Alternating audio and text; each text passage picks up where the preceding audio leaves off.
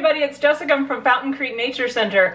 I am not at Fountain Creek Nature Center. I am working from home today, like I've been doing for many days recently. But don't worry, I do have on my quarantine work from home uniform, which is business on the top and party on the bottom. I do have on my pajama pants.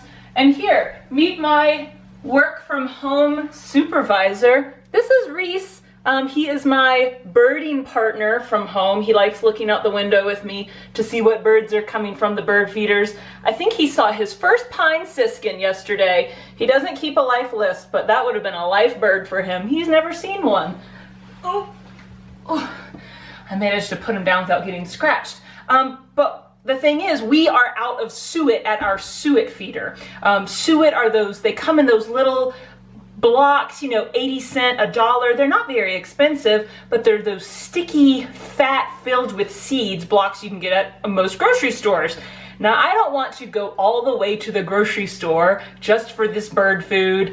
I'm trying to stay at home as much as possible, but guess what? I have all the ingredients here that I need to make my own suet. I only have 5 ingredients. I'm going to show you what they are, and then I'm going to take you with me to make our very own suet at home. So our 5 ingredients. First, I have kind of the end of a bag of bird seed. Any bird seed will do. I have cornmeal. I have some oats, quick cooking oats. And then I need kind of the really fatty, sticky stuff that's gonna hold all this together and give birds the extra energy they need right now, because it's been kind of cold the past few days. I've got peanut butter. This happens to be crunchy peanut butter, but smooth would also do. And then I have some vegetable shortening. So those are only the 5 ingredients. It'll take us just a minute to whip this together, and then I'll show you what my final product look like. Okay, so I'm gonna get started by getting my 2 wet ingredients in a little saucepan and melting them. So, I'm making a mess already. I have a 1.5 cups of my vegetable shortening, and I have 3/4 cup of chunky peanut butter. And any nut butter will do. So if you have something like sunflower butter or almond butter, cashew butter, anything will work. But it already smells pretty good in here. So I've got this, I'm splattering. I've got this over medium heat and I'm making a mess. And I'm just gonna let this kind of sit for a couple minutes and stir it now and then, and we'll come back here in a second to get our wet ingredients to mix in with our dry. For my 3 dry ingredients, I need 3.5 cups of bird seed. 2, 3. This is gonna make so much. I just realized. So that was 3.5. Now I need 1 cup of my oats.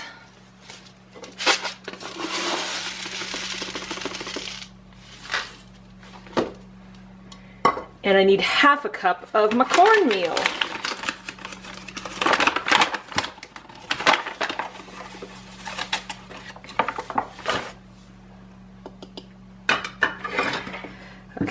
Give this a stir. The wet ingredients are just about done.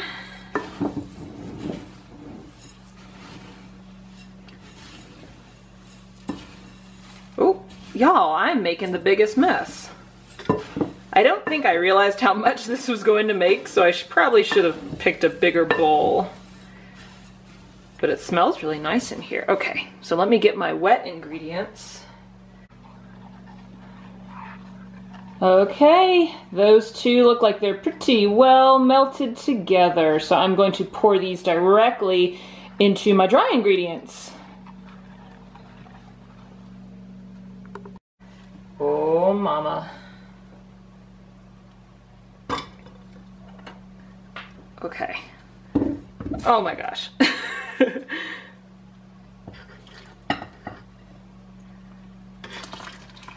I'm just gonna pour those in together.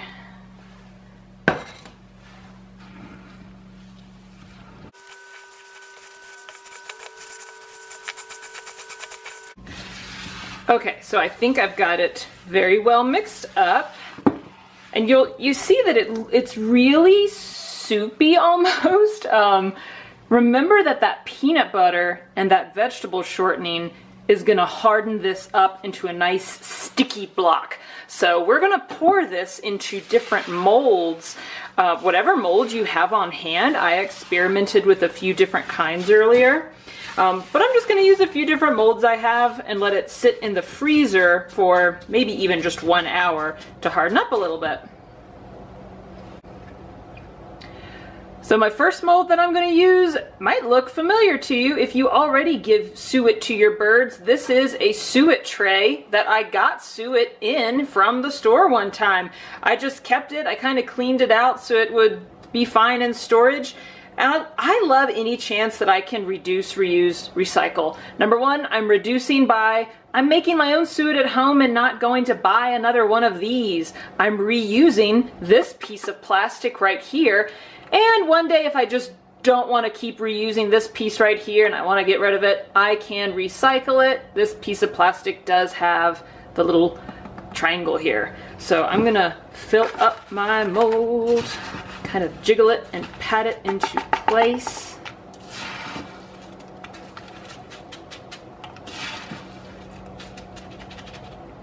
Oh yeah.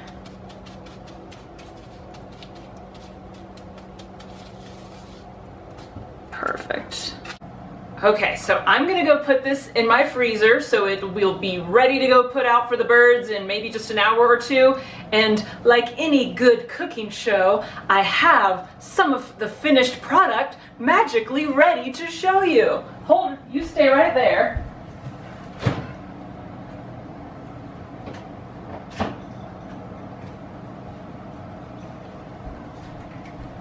So I made a batch earlier, and here's another plastic container that I've reused. And here's the test. Ha-ha! Look at that, it's a perfect little suet cake. And now you might not have just like a ton of these plastic suet cakes laying around. Anything is fine. Be creative in what mold you choose. I happened to have some Stegosaurus shaped ice cube molds. So let's see how that turns out. Ah! Look, now the birds can enjoy Stegosaurus shaped suet. I'm stoked. I can't wait. My goal is to get a picture of like a squirrel eating a Stegosaurus. But I hope that you try this recipe at home. I'm going to include the link. This recipe comes from the National Audubon Society. So what I would like to do in the future is I want to add worms to this. You can get dried mealworms at the grocery stores.